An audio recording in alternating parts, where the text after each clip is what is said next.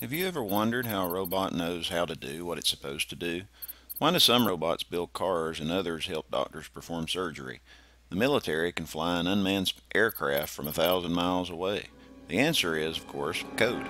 Coding is all about telling a machine what to do in a language that it can understand. You ever been on vacation to an area where your language wasn't spoken very much? It can be scary when you don't understand what's going on around you. In fact, you may find yourself just shutting down completely. Well, machines aren't any different. If you're not speaking their language, they're not listening to a word you say.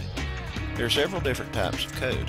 Some of the more widely used are JavaScript, Python, SQL, and C. Each of these codes works best for a specific task, whether it's loading videos into your web browser or telling a machine to power up. C has been around for a long time and is still programmed into every electronic device because it tells machines how to do the most basic tasks. By the way, if you're wanting to design apps, you'll need to learn Objective-C, Performance-C coding with some extra features. But that's another lesson for another day.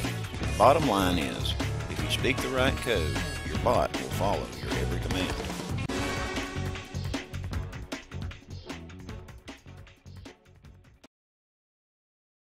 Created using Powtoon.